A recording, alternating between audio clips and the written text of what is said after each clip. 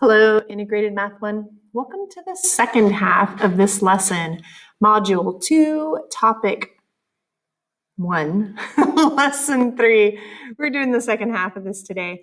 Last time we were playing with vertical translations of our functions, right? We noticed it shifted up, it shifted down. We played with parallel lines, and we noticed that parallel lines had the exact same slope, and we're like, that's so great. And we used it to help us write equations and cool stuff like that. But today, we're going to push it a step further, and we're going to talk about vertical dilations of functions. So in this activity, in 3.3, we're going to consider how dilations impact the graph of a linear function. Now, when I say dilation, if you've ever had your eyes checked at the optometrist, you might know what I'm talking about. A dilation is when you make something bigger or smaller. You don't actually change its shape. So you either stretch it, let me change it a bit. So you're either stretching something or you're compressing something. So you're making it bigger by stretching it out, or you're compressing it by squishing it down. So that's what we're going to be doing today. So here's the deal. We've got inputs, we've got outputs. Hey, you know how this works. X is our input, f of x is our output. That's generally how this happens. But suppose we have our, by the way, we have our basic function again, f of x equals x, seems to be our guy. So our basic function is here, f of x equals x. We have our lovely table for the original graph, but suppose the output values of f of x are changed by a factor of 4. What does factor mean you're going to be doing to these poor little output values? So go ahead and do what you got to do with the factor of 4 applied to these output values to help you fill in this lovely table over here. And then once you've completed the table, go ahead and sketch the graph of your new guy, a of x, over here. So go ahead and hit pause to finish your table and then make your graph. Then hit play when you're ready to check your work.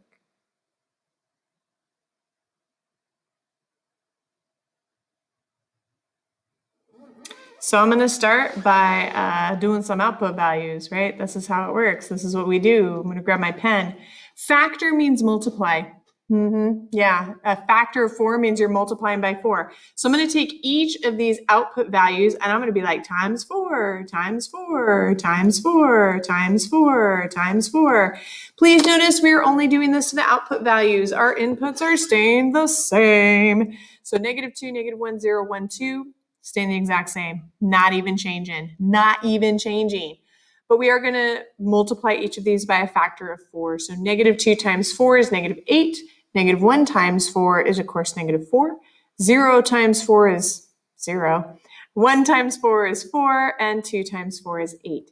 So then I was able to take these points and plot them on my graph. I was like, okay, well, -2, -8. Boom, there you are. -1, -4, boom, 0, 0, boom. Oh, that one didn't change. 1, 4, boom, there's that guy, and 2, 8, boom, there's that guy right there. And I connected the dots. Oh my.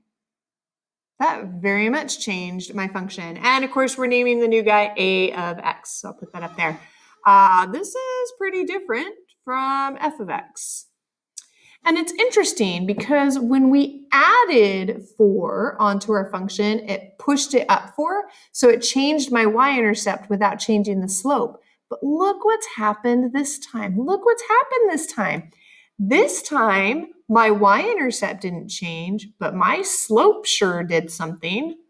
That's very interesting. So let's take this to the next level then. For part B, I would like you to identify our new slope and our y-intercept of our new function. So identify the slope and y-intercept of our new function, a of x, and then see if you can write the equation for that function, a of x, in the general form. Go ahead and hit pause to work this out. Hit play when you're ready to check your work.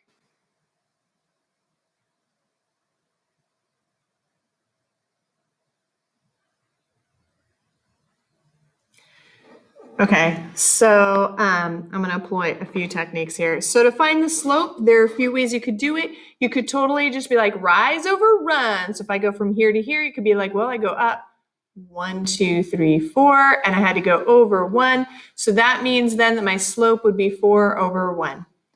That's one way that you could have found your slope, is just the whole rise over run trick. Wow, my handwriting's terrible. I want to make that prettier. Sorry, that's so ugly. So if you want, you can use the graph and you can just say, okay, well, my slope is rise over run. And so I had to rise 4 and go over 1 to get to my next point. So that's one way that you could have found the slope. By the way, 4 over 1 is just 4. Another way you could have found your slope is you could have gone old school. You could have used your table and subtracted some points. That also would have been okay as well. You could have used the whole, well, my slope is subtract my y's on top, subtract my x's on the bottom. And so I could have been like, I'm going to use these 2 points. And I would have been like, okay, well, his y value is -8 minus that -4 for the other guy right next to him. That's a -4. And then my x values, it looks like my x values are -2 and -1. Ooh, that shouldn't be a comma. Hang on. I will fix. Much better. So minus a -1. And then I would have cleaned it up. Double negative becomes a positive. So this becomes -4. This also, double negative becomes a positive. So that's a -1. And -4 divided by -1 is a +4.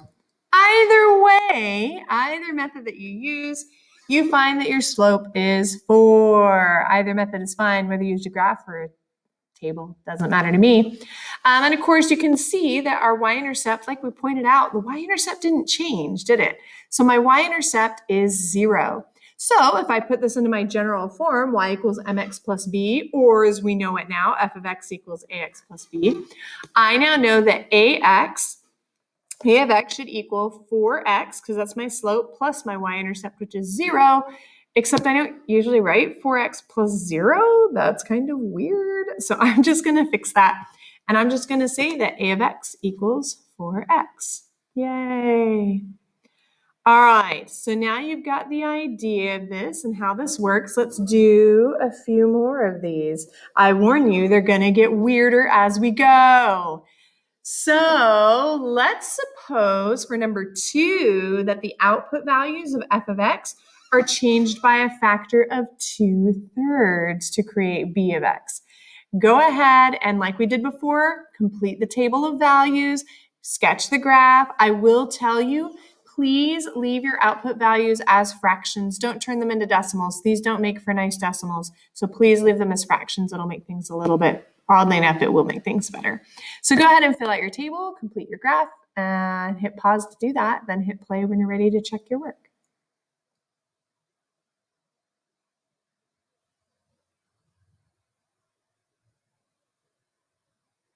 So just like before, this means that I'm going to notice x coordinates didn't change. My inputs are not changing at all. Only my y coordinates, only my outputs are changing. So I'm going to multiply each of these by 2/3 times 2/3 times 2/3 times 2/3 times 2/3.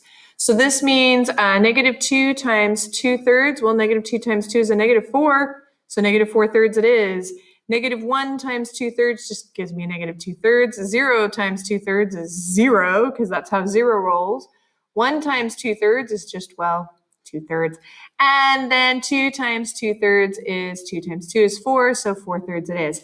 It might be a little easier to graph it if you remember that this -4/3 is equal to -1 1/3. That just might make it a little easier to graph it. And same thing down here. Might be a little easier to graph 4/3 if you remember that's 1 1/3. It just is a little easier to graph. And then, of course, we can plot our points. And yes, these points are in some weird spaces, but nothing we can't handle. So I'm going to go -2, and then I'm going to go down 1 1/3. Ooh, that's not very far, is it? -1, -2/3 isn't even a whole 1. It's only like right there. 0, 0, I've got 1 2/3. Again, didn't even get all the way to 1. And then for 2, I have 2 4/3, also known as 1 1/3. So I'm going to go up 1 and then like 1/3 of the way more. And if I connect the dots, I get this lovely guy right here. It didn't get stretched this time, did it? Looks like it maybe kind of got a little like squished. Things get squished. It happens. Just like with the other problem though, by the way, we're gonna label this b of x, but just like you did with the last problem, I would like you to identify the slope and the y-intercept of the function b of x, and then write an equation for the function b of x in the general form. Go ahead and hit pause to work this out, hit play when you're ready to check your work.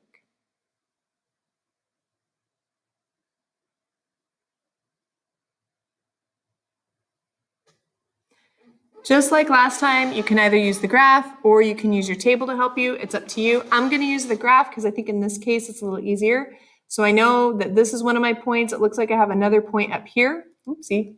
Looks like I got another point up there. So it looks like I have to go over, how many? So we said rise over run. Sorry, so I'm going to rise. Looks like I have to rise 2. Oh my. Looks like I have to rise 2 and run 3. So if my slope is rise over run, it looks like I had to rise 2 units and I had to run over 3 units. So it looks like my slope is 2/3. Funny that. So it looks like my slope is 2/3. You can see my y-intercept. Again, that hasn't changed. My y-intercept is still 0. So that's a fun little bit. So I'm going to put that into my general form. So b of x equals 2/3 x plus 0. Now, of course, again, I don't usually put a plus 0 on the end, so I can just rewrite b of x as 2/3 x. Not bad. We're going to do this all one more time. One more time. So now I have an extra special bonus for you.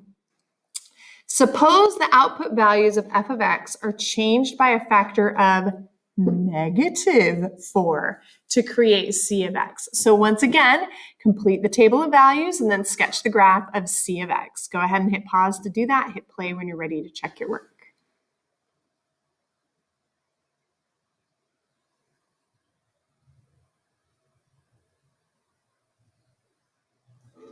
You ready? So that means all of these guys are going to get multiplied by a -4. So times -4 times -4. Sorry for the bad handwriting. Times -4 times -4. None of my inputs are changing. So -2 times a -4 is a +8. -1 times a -4 is a +4. 0 times -4 is 0. He doesn't care. 1 times the -4 is -4, and 2 times the -4 is a -8. And so again, if I were to plot these points on my graph, and I was like, all right, so now I have -2, +8. I have -1, +4, 0, 0, 1, -4, and 2, -8. Look what happened to my graph. Oh my goodness. Sorry, my point was really off. My bad. So here's my lovely graph. If I connect the points, and of course, we're going to label this c of x. Check it out. It did stretch. It definitely stretched, but it totally flipped as well. My graph flipped. Notice how the original was going up, was increasing, but now my line is decreasing. Why do you think that may have happened? So once again, just like you did last time, I would like you to identify the slope and the y-intercept of the function c of x. And again, just like last time, then write the equation for the function c of x in the general form. So again, hit pause to work that out. Hit play when you're ready to check your work.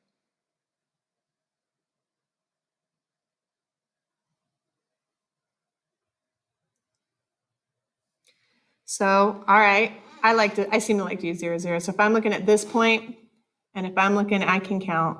I can do this, and I'm looking at this point. It looks like now I'm not going up anymore. So again, if I'm finding my slope, if I'm using that whole rise over run, or like I said, you could use the formula as well with the table. It looks like I now had to go down 4 units and over 1. Sorry for the super bad writing. My goodness. So if I'm going down 4, that means that's a -4 over 1. And of course, -4 divided by 1 is, well, -4. So it looks like my slope is now -4. Funny. I wonder how that could have happened. So my slope is now -4, and of course my y-intercept is still 0. It didn't shift up or down. We just stretched it and flipped it. That means that c of x equals -4x plus 0. Again, it's weird to have the plus 0, so I'm just going to call it c of x equals -4x. That makes sense. So I'm hoping you're noticing a pattern here when we start multiplying our outputs by some factor, whether it's a 4 or a 2/3 or a -4. There is a pattern here, and you're probably already noticing what it is because you're smart like that. So for the basic function f of x equals x, the transform function y equals a times f of x, now we're multiplying, last time we were adding, this shows what we call a vertical dilation of the function. So again, it either stretches it or compresses it. This dilation affects our output values or our y values of the function. Again, totally didn't affect the x values, only the y values. So here's the deal. If the absolute value of your function is greater than 1, then your resulting graph vertically stretches by a factor of whatever a is. If the absolute value of your a is between 0 and 1, then the resulting graph vertically compresses by a factor of a units. For a is less than 1, so whenever you get a negative a value, which we noticed on that last one, the resulting graph, it still stretches or compresses depending on what the absolute value was, but if it's negative, then it gets reflected across the x-axis. It fully flips over the x-axis. It's like a whole thing. So for example, our first one, our a value was 4, right? Well, the absolute value for is 4. So since that's greater than 1, then that means it's going to vertically stretch, right? For the second one we did, we said our a value was 2/3, right? We multiplied by that 2/3. Well, the absolute value of 2/3 is 2/3, which is between 0 and 1. So that tells me that it's going to compress my graph, that it's going to squish it. The last one we did, though, was an extra special bonus. It was a -4. If you do the absolute value of a -4, you get 4, which means it's greater than 1. So that means, okay, it's going to do a vertical stretch thing. It's definitely stretching. But my original a value is less than 1. My original a value is negative. So this tells me it's going to reflect over the x-axis. So whenever you see a negative, there's an extra special bonus. The general rule is that your value is greater than 1, it's going to stretch. If it's less than 1, it's going to compress. But if it's negative, not only do you have to pay attention to stretch or compress, if it's negative, you got to remember the extra special bonus that it's going to reflect over the x-axis. So watch out for that. Let's just play with this just a little bit, just to kind of really cement it here. Can you compare the values of f of -1 and c of -1? Remember that f of x equals x and that our c of x, that was the last one we did, c of x was -4x. Remember that? So I would like you to just evaluate those real quick and then just compare what happened to our two functions. What happened to it when I plugged in a -1? Go ahead and hit pause to work this out. Hit play when you're ready to check your work.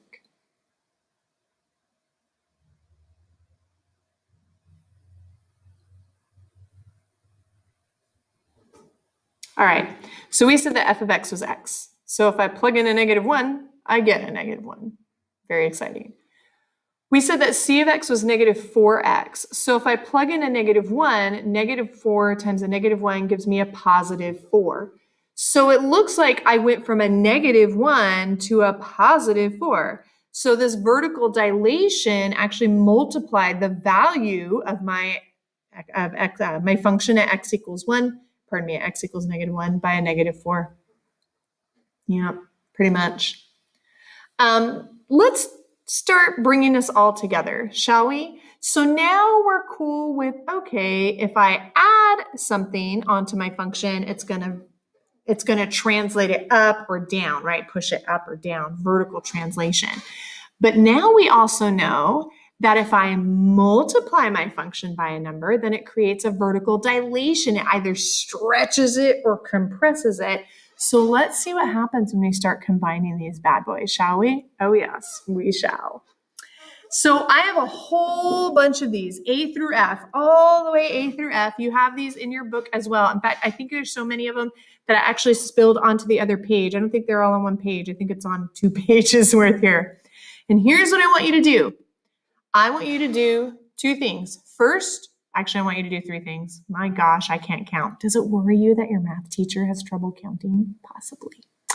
So I want you to do 3 things for all of these, A through F. For each one, I want you to describe the transformation. So I've given you a lovely little guy here. I want you to describe the transformation that we're performing on f of x to produce g of x. I then want you to graph g of x. Y-intercept, slope, you know these things, you know these things. And the last thing I want you to do is I want you to write the function, write g of x in the general form instead of having this weird f in there. Go ahead and hit pause to work all of these out, A through F, and then hit play when you're ready to start checking your work.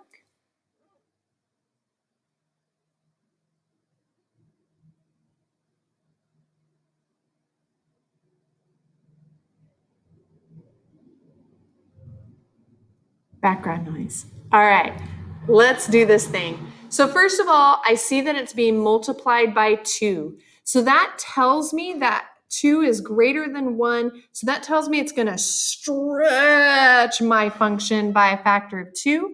I also see that plus 7 though, which means it's going to push it up 7 units. So I've got 2 things happening here. So the function is vertically stretched by a factor of 2 because it's being multiplied by 2. And it's translated up 7 units. Now, hopefully you are also catching the fact from our last lesson that this is your y-intercept and this is your slope. So what that means is my y-intercept is going to be all the way up here at 7. My slope is 2, also known as 2 over 1. So I'm going to go up 2 over 1, connect the dots, and boom, I got a graph of g of x. Yeah. So there's g of x. It's beautiful. It's pretty. It's lovely. One last thing, though, we do, and I'm going to erase my markings there because that looks messy. Ew. One last thing that we do want to do as well is, of course, we do want to write the function equation in general form. So I'm going to replace f of x. We know what f of x is. F of x equals x. It's the basic function. So I'm just going to substitute that in here. So that means if I do 2 times x plus 7, that means g of x is just 2x plus 7. Let's do the next one. So for the next one, I now see that I'm getting vertically stretched by a factor of 3. I totally am multiplying by 3. And now I see a minus 7, so that means it's getting pushed down 7 units. So since it's getting pushed down 7 units, that means my y-intercept is now all the way down here at -7. My slope is now 3, so 1, 2, yeah, I can count. 1, 2, 3, and over 1, boom. And of course, if I connect the dots, I get this lovely guy, and there's g of x. Once again, I know that f of x is equal to x, so instead of f of x, I can substitute in an x. And I get 3x minus 7 for g of x. Yay! Next up, we've got g of x equals 1/3 times f of x plus 2. Well, that 1/3, that's less than 1. 1/3 is less than 1, isn't it? So if 1/3 is less than 1, then it's not going to stretch it. It's actually going to compress my function. And of course, the plus 2 is going to translate it up 2 units. So my function is vertically compressed by a factor of 1/3, and it's translated up 2 units. So that means my y-intercept is at 2. This means that my slope is now 1/3. So I'm going to go up 1 and over 3 for my next point and connect the dots. Yay! Hi, g of x. Again, I'm going to substitute in for f of x. Instead of f of x, I'm going to substitute in an x. So 1/3 times x plus 2 means that g of x is just 1/3 x plus 2. Hooray. For part D, 1/2 times f of x minus 3. All right, that 1/2 times f of x, 1/2 is less than 1. So it's going to compress. It's going to vertically compress my function again, isn't it? Cutting it in half.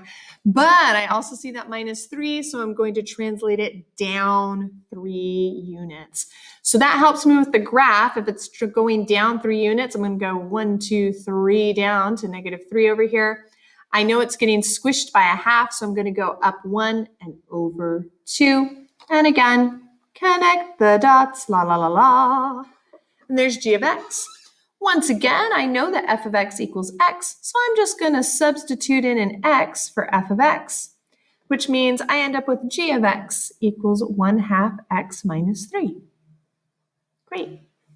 But now I'm going to mess with you. What about this guy? G of x equals -1 times f of x minus 4. Well, 1 doesn't stretch or compress. However, a negative does reflect over the x-axis. So that negative, this negative right here, is going to mean that everything up top is going to flip to the bottom, and everything on the bottom is going to flip to the top. Yes, it is. I also know then that that -4 is going to translate everything down 4 units. So I know my function is reflected over the x-axis and translated down 4 units. So I'm going to have to go down 4. 1, 2, 3, 4. And of course, my slope means I'm now going down 1 over 1. And if I connect the dots, boom, there's g of x. Once again, I'm also going to substitute in. I know that f of x equals x. So instead of an f of x, I'm going to substitute in an x. -1 times x minus 4. Well, -1 times x is just negative x. So g of x equals -x minus 4. One more. Just one more. G of x equals -2/3 times f of x plus 5. Okay, that negative. The -2/3, I know that negative is going to reflect over the x-axis. I know that's what's going to happen. 2/3 is less than 1, right? So that means it's also going to vertically compress my function by a factor of 2/3. Last but not least, I see that plus 5. So it's also going to vertically translate my function up 5 units. Ooh, a lot of things happened. So it got reflected, compressed, and pushed up 5 units. Oh my gosh, this is crazy. But it's not that hard to graph. I know that that plus 5 means my pushed up 5 units. So I've pushed up 5 units. 1, 2, 3, 4, 5. It is going to get flipped. So instead of going up, it's now going to go down. So sad. That's what negatives do. They flip things. And of course, this means I'm going to go down 2 units and over 3. So 1, 2, 1, 2, 3. Make my next little dot. And then I will connect the dots. La, la, la, la. And I get g of x. Great. Oh, last thing. Instead of f of x, I know everywhere I see f of x, I can replace it with x. So I'm just going to pop that in there, which means that g of x equals -2/3 x plus 5. Whoo, that was a lot. It's okay. We've got this. We can do this. It's fine. So when a function is both translated and stretched vertically, the resulting function can be written in the form of a times f of x plus d, where d represents that vertical translation of f of x, pushes up, pushes down, and a represents that vertical dilation of f of x. It either stretches it vertically or compresses it vertically, one or the two, right? So considering this lovely function that we just wrote, g of x equals a times f of x plus d, I do have 2 questions I want you to answer, A and B. We'll start with A. How does changing the a value affect the slope of your function and the y-intercept of your function? How does it affect each of those? Hit pause, write it down, hit play when you're ready to check your work.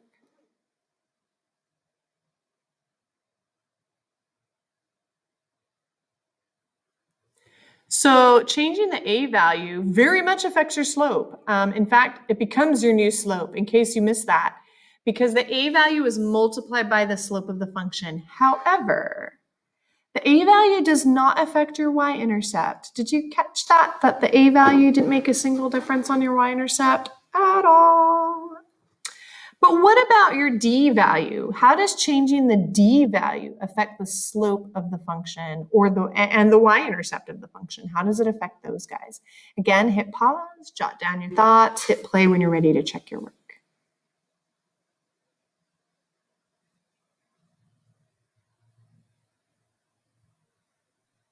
So the d-value totally does not affect your slope at all. It just pushes things up and down. The d-value doesn't affect the slope at all, but it does affect your y-intercept. And in fact, in this case, it became the y-intercept of our function, didn't it? Because that d-value is added to the y-intercept of the function, it does affect it. But yeah, it had no effect on the slope at all. None. It's just how it goes. So now that you're getting the feel for this, and I think you are, I have one last little trick for you. The graph shows the linear function f of x, that's the one in black, so f of x equals x, but it also shows 4 different transformations, k of x, h of x, g of x, f of x. And so we have here as well a lovely table with those transformations, 1/3 times f of x, 2 times f of x minus 7, and f of x plus 8. And what I would like you to do is just to match these up. I would like you to match, ooh, it kind of cut off the directions there. Hang on. Can I help with that? I think I can. I think I can fix it. I can fix that, maybe. What maybe? I've got skills. Skills, people, skills. Look, I fixed it. Now it's pretty. Yay. So I would just like you to match each transformed graph to one of the transformations in the table. So all I want you to do is match up each of these guys with each of these guys. And again, it's just easiest if you write them over here. So go ahead and hit pause, do your matching game, and then hit play when you're ready to check your work.